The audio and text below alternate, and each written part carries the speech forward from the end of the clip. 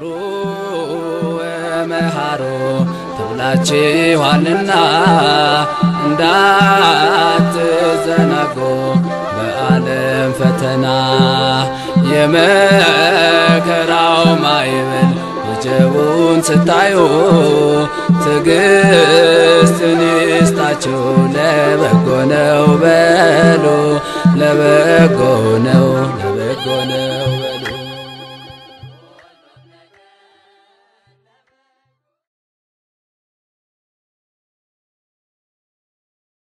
እግዚአብሔርን የምትወዱ የክርስቶስ ቤተሰቦች እንደምን ከረማችሁ እንደምን ሰነበታችሁ እንደምን አረፈዳችሁ ቸርነቱ ምሕረቱ የባህሪው የሆነ ልዑል እግዚአብሔር አምላካችን ሁላችንንም በዚህ ሰዓት በዚህ ችለት በአንድነት በሰላም በጤና ሰብስቦ ለዚህ ስላበቃን ክብርና ምስጋና ለእርሱ ይሁን።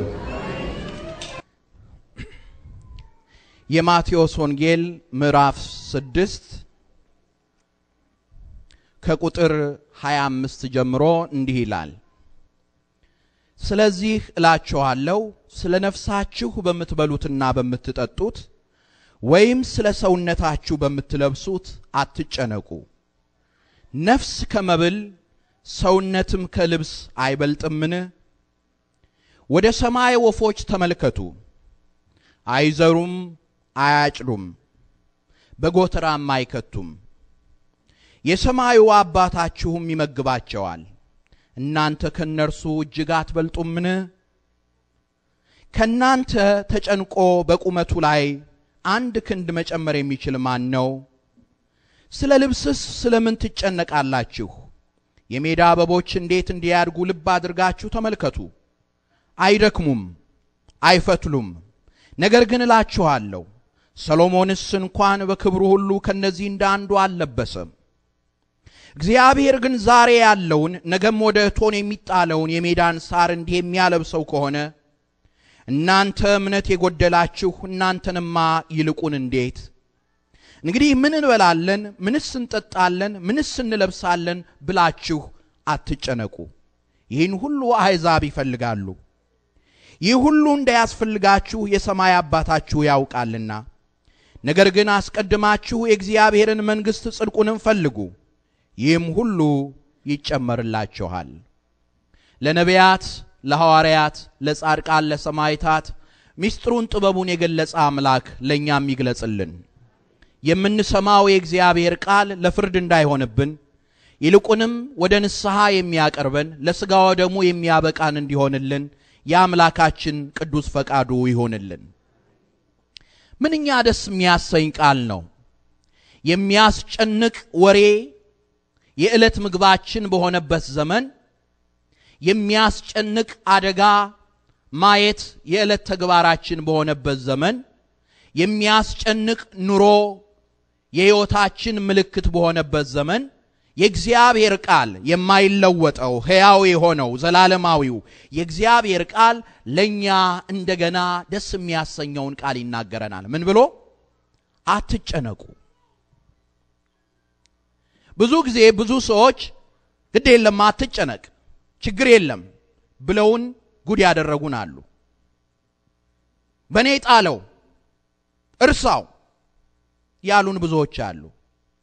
በቸገረን ጊዜ ግን በጨነቀን ጊዜ ግን ባዘንበት ሰዓት ግን እነዚያን ሰዎች ላናገኛቸው እንችላለን። ይህ ቃል ግን ከዚያ የተለየ ነው። ይህ ቃል በሰው የተነገረ አይደለም። ይህ ቃል ቃሉን በሚያጥፍ የተነገረ አይደለም። ይህን ቃል የተናገረው ሰማይና ምድር ያልፋል ቃሌ ግን አያልፍም ብሎ የተናገረው ኃያል አምላክ ነው። ስሙ ይክበር ይመስገን። ሰማይና ምድር ቢያልፍ ይቀላል አለ ወልደ እግዚአብሔር ኢየሱስ ክርስቶስ።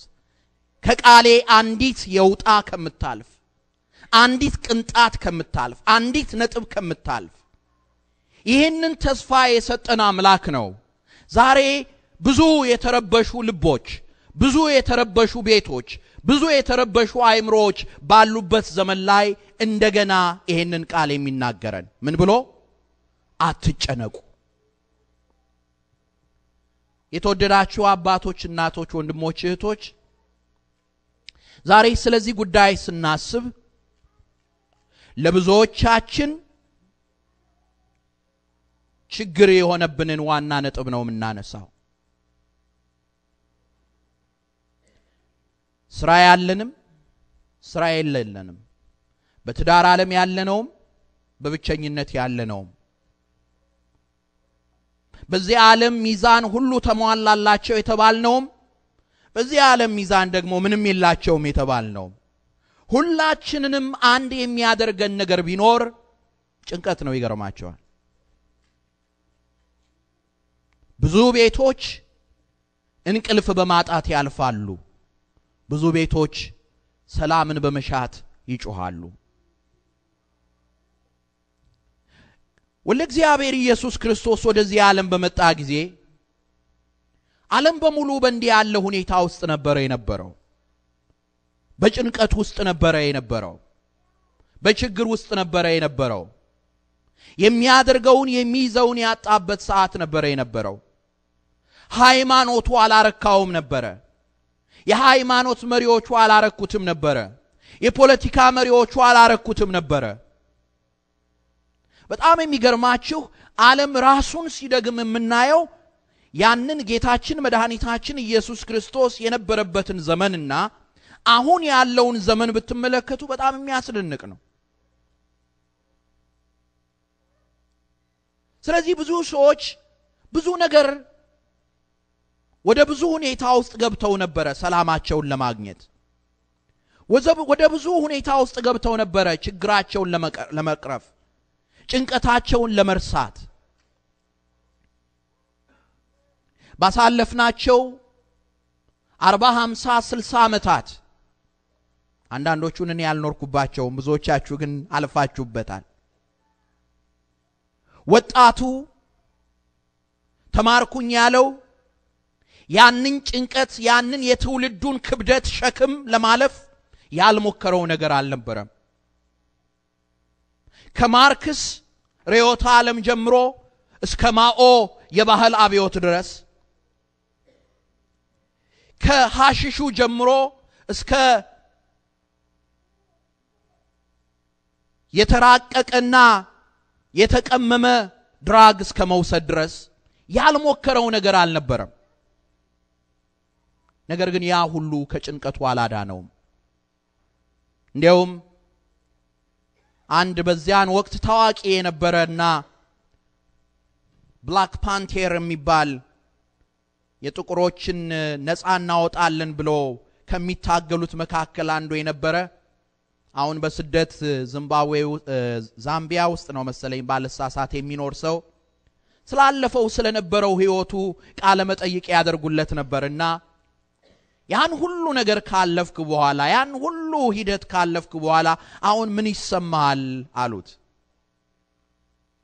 ያ ሰው ከዚህ ሀገር በመንግስት ስለሚፈልግ ተሰዶ ሄዶ እዛ ነው የሚኖረውና እንዲያውም ዜግነቴን ቀይራለሁ ሲል ነበር የዛን ጊዜ የሰማሁት እና ምን አለ ያ ጊዜ አለ የልጅነት ጊዜ ነበር አለ የብስለት ጊዜ አልነበረም አለ ያ ሁሉ ውጣውረድ ያ ሁሉ ልፋት ያ ሁሉ ድካም ያ ሁሉ ዕውቀትና የልጅነት ጉልበት የልጅነት ጊዜ ነበር ያለ መብሰል ጊዜ ነበር ከንቱ ጊዜ ነበር ነገር ግን ዓለም የተቻለውን ሞክሯል በድራጉ ሞክሯል በፖለቲካው ሞክሯል በሁሉ ነገር ሞክሯል ዓለምን ግን ከጭንቀት ማዳን አልተቻለም ወደ ባሰ ጭንቀት ነው ያመጣው የሰው ልጆችን የኑሮ እዳ ያቃልላሉ የተባሉት ቴክኖሎጂዎቹም ራሳቸው የቴክኖሎጂ ውጤቶች ናቸው ምንላቸው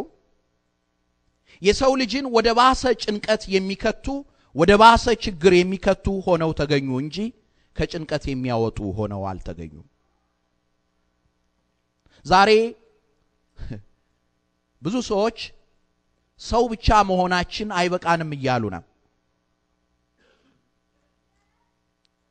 ሳናስበውም እኛም ራሳችን እንደዚያ ሆነናል ዛሬ ኮምፒውተሮች ሁሉ በዓለም ላይ ያሉት ተበላሽተዋል ቢባሉ ምን ይውጠናል